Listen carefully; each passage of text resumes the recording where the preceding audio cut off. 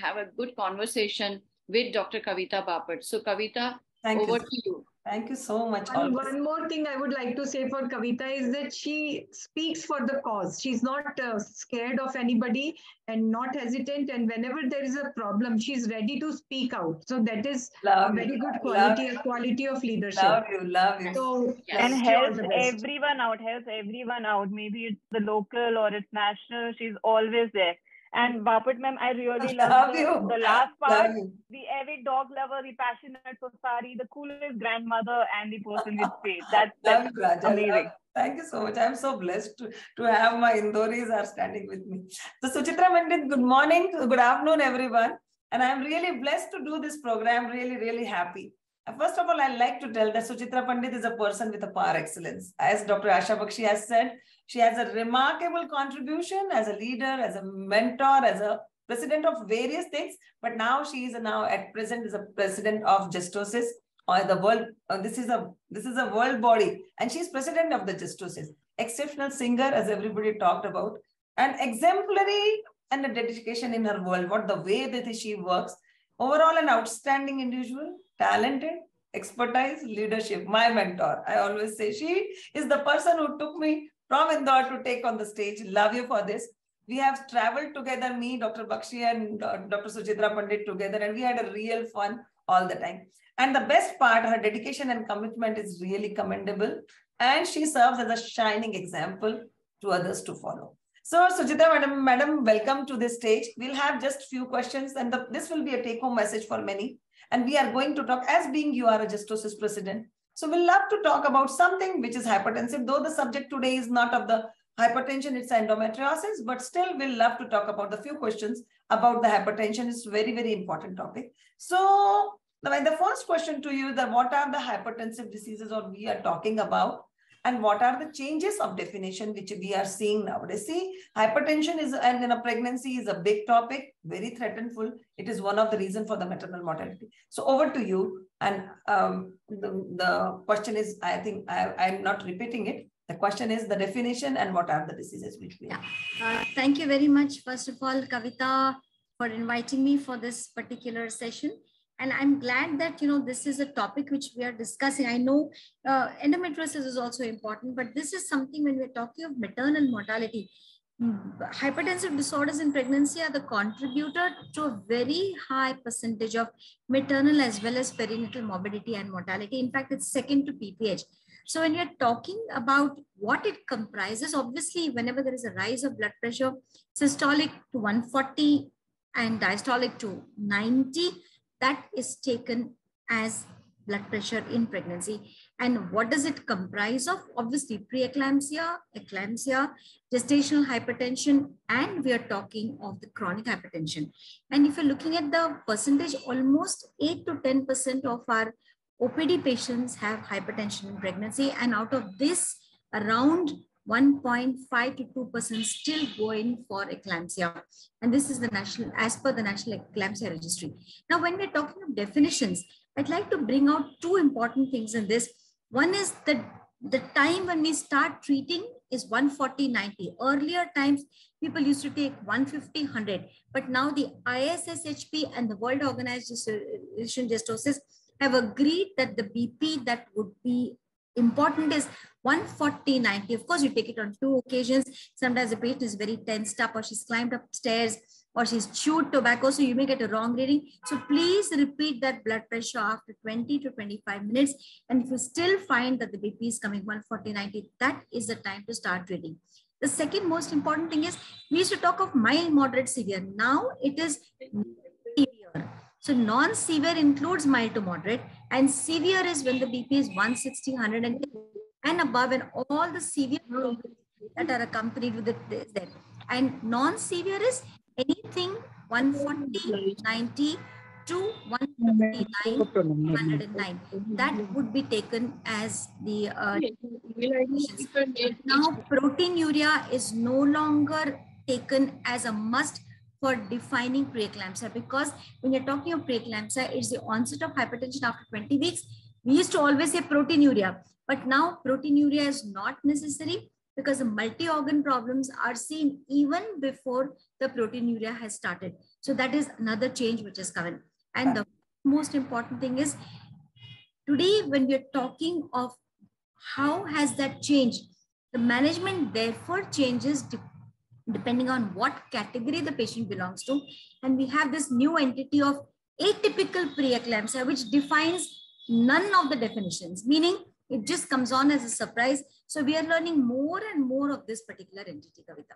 Correct. Amazing. So you mean that we are worried at the 140/90, we are worried not to worried about the not to worried about the proteinuria, and atypical preeclampsia is another big thing. It's a really good thing. So are the screening modalities are adequate for the new tests? Are there anything in the country which we talk about, anything we have to do for the sonography, as we are already having? Dr. Kuldeep Singh is also with us, but the dialogue is between you and me. If we'll need, we'll take him in. But what I think, any modalities, screening modalities are there in our country for this, how to access the sonography?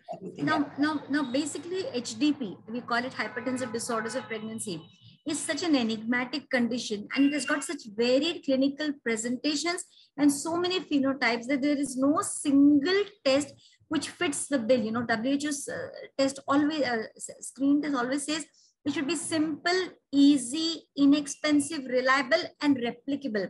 Now, the tests which were there earlier, you know, simple OPD tests are taking the weight, taking the BP of the patient, taking the history of the patient, previous history of preeclampsia, we used to put in a tick mark. But what we find today, you know, there are fancy tests. Of course, ultrasound is there.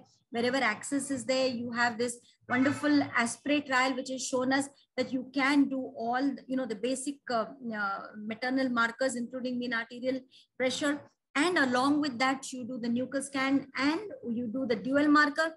But along with the dual marker, you're also not just doing PAPE, but you're also doing the PLGF, so that the moms of these can be calculated. And they have found that wherever there is a positive test, the patient who is having this test should be given 150 milligrams of aspirin, low dose aspirin it's called, and then it reduces the incidence of preterm preeclampsia by nearly 60%. There is a false positive rate of 10% of year. But remember, the aspirate trial is a hi-fi screening test. I say hi-fi because it's available to the metropolitan cities and not in every medical college. Again, when you got the combination of biophysical and biochemical markers, they are wonderful. There is so much of work going on in that. But currently, we are not, you know, we can't reproduce them everywhere. So what fits the bill is what we have devised through the Gestosis India Association, the Gestosis score. Gestosis score has got 27 maternal characteristics. We label it as mild, moderate, and severe. Mild is easy to remember. It gets a score of 1, where mild, you're talking about the age of the patient, the weight of the patient, the BMI, history of PCOS. Yeah.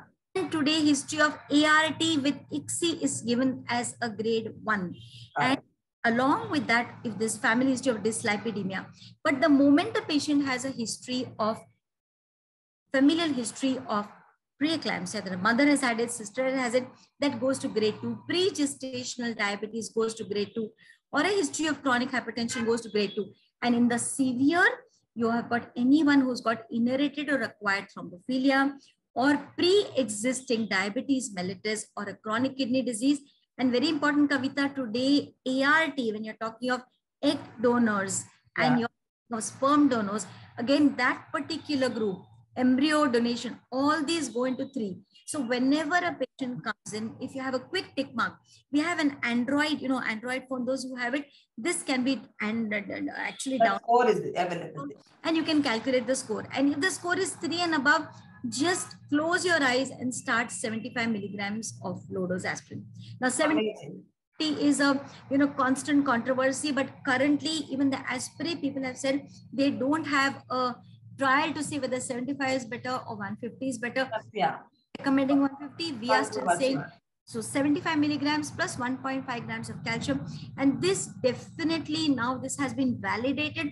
Dr. Meeta from Jammu has done that beautiful study. She's validated the specificity, sensitivity, and it's already in the Jogi Journal, May 2022. So medical colleges are doing the thesis. So we would say Gestosis score is a simple, easy, reliable test available everywhere, and anybody, even the simple interns and nurses, can also do it. And now the test, one more test I'd like to tell you about is the Congo red test, where it suggested that women who are having preeclampsia, that urine contains misfolded proteins.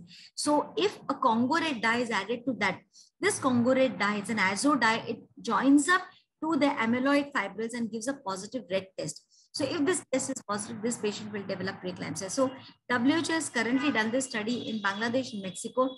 It's yet to come out into our part of the world. So that still is there. And there are many research tests which are going on.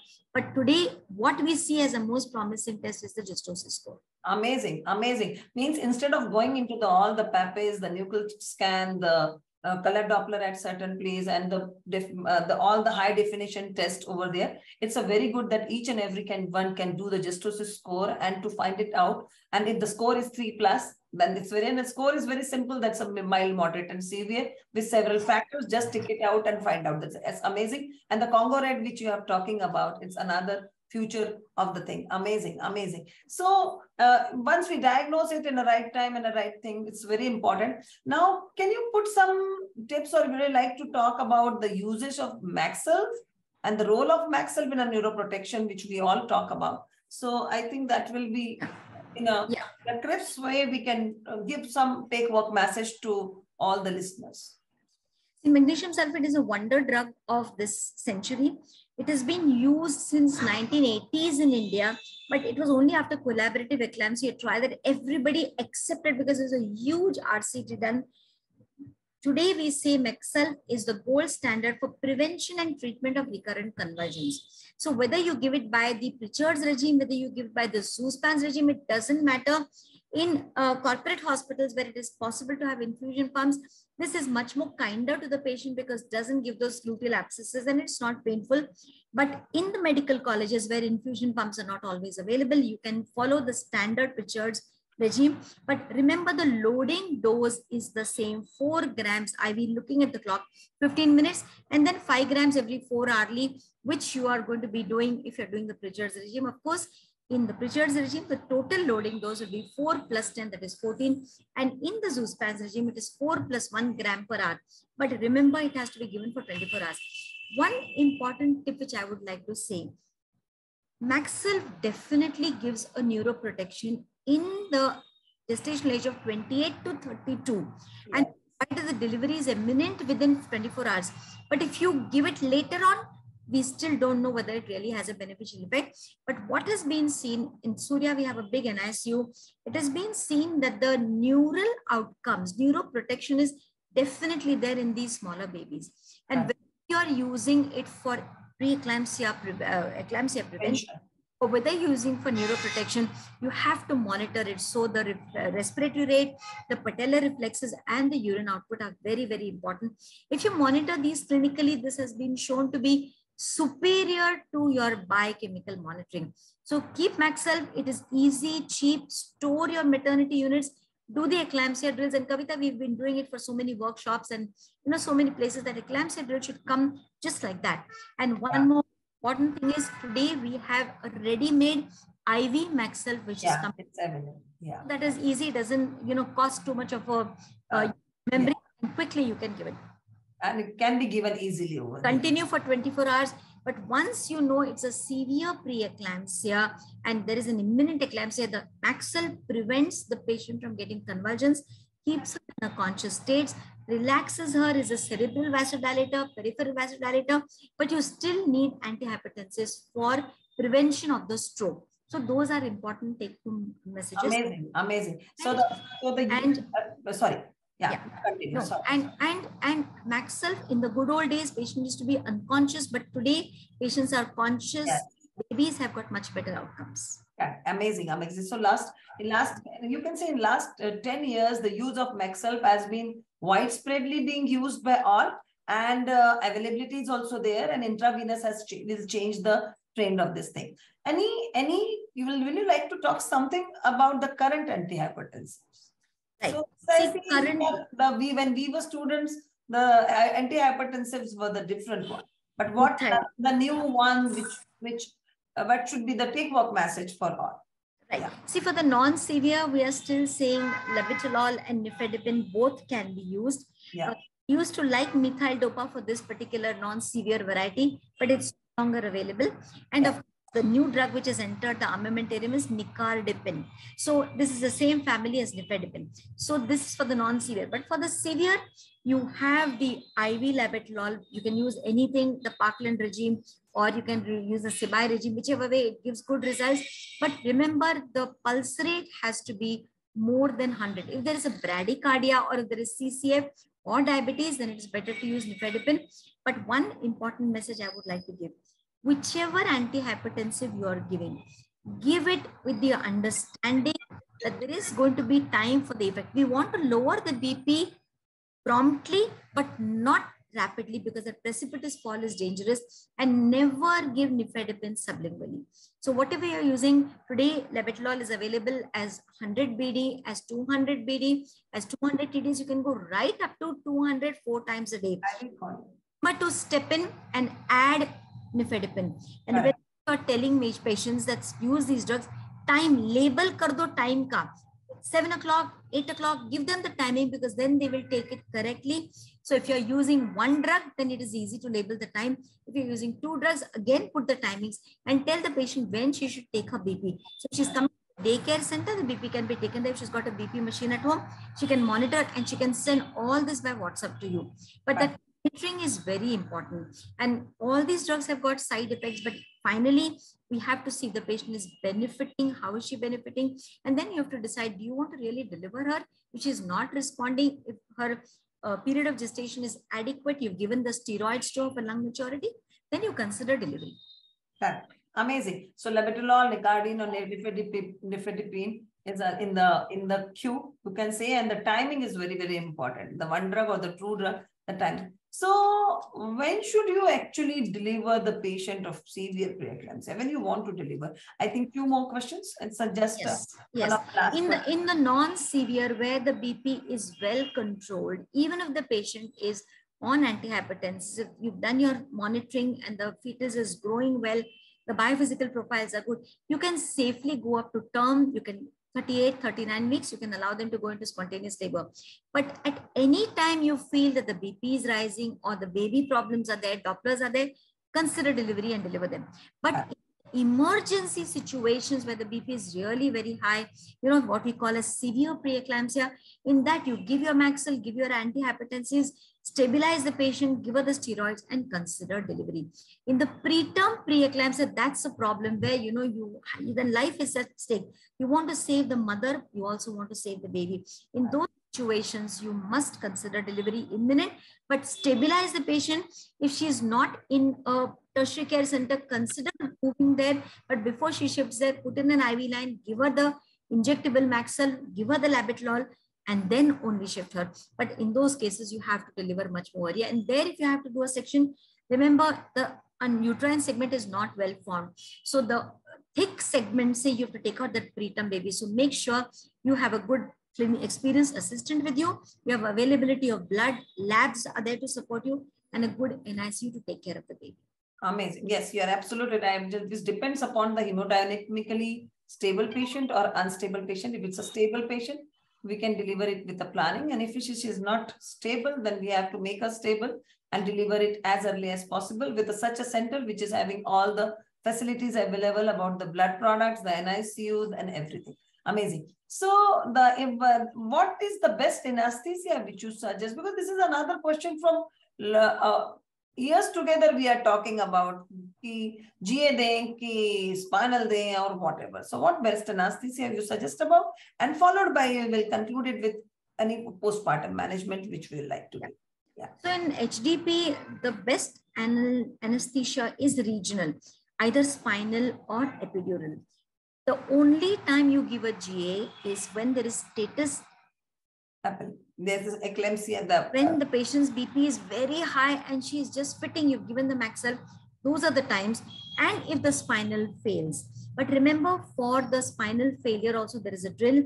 Even the GAs are difficult. So an experienced team is very necessary, because these women have got short necks and they've got hypertension, vocal cords are edematous. So they can be very difficult. So that's why regional is always preferred. And one thing I'd like to say, that post-delivery monitoring of patient is very essential. Just because you've delivered the baby doesn't mean the patient will not throw up it. So continue Maxil for 24 hours, continue your BP monitoring. And we have also suggested that they should get flotrons and low molecular weight heparin 6 hours. If you've given regional 6 hours, 6 to 8 hours after that, because these patients are quite edematous, obese, and they can have DVTs also. And then once they've stabilized, mobilize the patient as soon as possible, monitor the BP. When you're discharging them, make sure you've explained them how to take the BP measurements and call them back every third day, or let them measure the BP at home and let you know. And sooner or later, shift her from that big labetalol dose to the smaller doses. Maybe an amlodipine can be a good option. But if you find after 2 weeks, the BP is still persistently high, refer her to a physician, a cardiologist, check the renal plus renal Dopplers after 6 weeks. And if she's obese, lifestyle changes. And Kawita, one last message which I'd like to say is, these patients of preeclampsia can conceive at a drop of a hat. So contraception बहुत ज़रूरी है. If they want to conceive again, they must consult their physician or the gynecologist for a preconception counseling. So we can take it from there. So बिल्कुल भूलिएगा नहीं. Amazing, amazing, amazing. The way you put the anesthesia is the way it should be. And the same with the postpartum management. We have seen in the last few years that there is a decrease over the years of the eclampsia, and probably the hard work of we OB/GYN, and especially you people who are working very hard into the field of hypertensive disorders of pregnancy. Probably this is the one of the reason, and the maternal mortality because of the eclampsia probably has gone down. Otherwise, also the maternal mortality has gone down of this country. So we're really proud of all of us to work hard for the subject of hypertension. And you people are doing amazing work into the hypertension. So congratulations and thank you so much for being with us. And this is just one line. Yeah. In atypical preeclampsias, or if you is out of turn and has convulsed, we mustn't forget the autoimmune problems. So investigate them, because those are the ones which can lead to preterm, convulsions and preterm abruptions. So we have to investigate for the autoimmune bit in those particular cases too. Amazing, amazing. Thank you so much. I think everyone over there will enjoy the conversation, and thank you so much for being with us. Thank you. And all the best to you for your presidential. Thank you so much. Thank you so much.